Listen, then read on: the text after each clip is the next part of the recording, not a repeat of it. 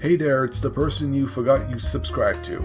I've been gone quite a while, but I'm still working on giving you a reason to remember me. So I appreciate you just checking in and watching this update, despite my unwritten oath that I wasn't going to make any more of these. And unfortunately, like many, COVID-19 has affected my life, so I haven't been focusing on YouTube that much. But I promise you, I plan on making more videos soon. Trust me, I really wish I could do something to lift your spirits up. But unfortunately, because of this pandemic, a lot of events have had to cancel, including E3. Usually about this time I give my opinions on what's being presented there. So to substitute this, I'm just going to talk about the current trailer releases, or teaser releases. The PS5 has finally graced us with its presence. In my opinion, like the other PlayStations, it's like the graphical technical leap seems to get less and less, to the point where they need someone to explain why you should be excited for what's to come. Like they'll have someone giving you the lowdown on, hey, you can see the lines in this leaf over there. Or get a load of the skin paws and crow's feet on Kratos' face. It's weird not seeing that full sexy black look. We haven't seen something like that since the original PlayStation. We got Resident Evil 8.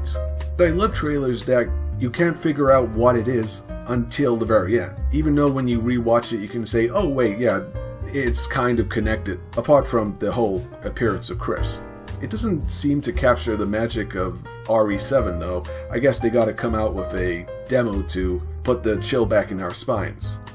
It kind of looks like what I expect RE4 to look like. I mean the remake, of course. Maybe there's some kind of link? Outlast 3 is coming out. I hope it does better than Outlast 2 did, but it does feel like they're working with what worked before, with the whole Asylum. Again, banking on that whole Rubber Johnny vision. Hey, but it's just a first impression. Don't worry, I'm not going to go on about the spooky stuff. Well, less spooky stuff with Death Grounds. It's been a while since we saw dinosaurs being scary. But it's great to see something like this, but hey, wait a minute, is this Aliens? Hey, the whole thing looks like Alien Isolation. Again, personally, I don't mind, even though I probably should, but I just love dinosaurs. Especially when they go nom-nom on people. Anyway, there's Project Aether, or Athia, the latest from Square Enix, and there's nothing more I can really think about it, because it just feels like the gender swap version of the Wanderer painting. It's quite forgettable, unlike Volcano High, at last something with style, despite not knowing anything else. It feels a bit like someone's passion project, so it's going to be interesting. There's a new Spider-Man sequel that I won't comment on because I feel like I need to play the first one to have a better judgment. I really miss the presentations and trailers with live action stuff. Sorry, I'm going off topic. Beyond the Wire looks like it's going to be one of those historical freeware title games. I know it's a FPS and all, but I'm kind of sick of seeing a great focus on the violence because yeah, I know it's the Great War and it would be like criticizing Zelda games for plot dependence on Link, but couldn't there be more emphasis on achieving your goals in other ways, like just capturing points or taking people prisoner? Couldn't there be more of a prisoner mechanic going on? Not all action has to be about bloodletting, but still have it about combat, not pacifism. Sun has a kind of unique art house look to it that doesn't look that pretentious, but it seems to go all the way with what it's trying to do. Kingdom Hearts 2020, and I'm just going to call it that, it's refreshing to see a 2D look to it, even though I wish it could have been, more of a 2.5D. I'm not saying like achieving levels of Cuphead, but more like this, the closest to that Disney style.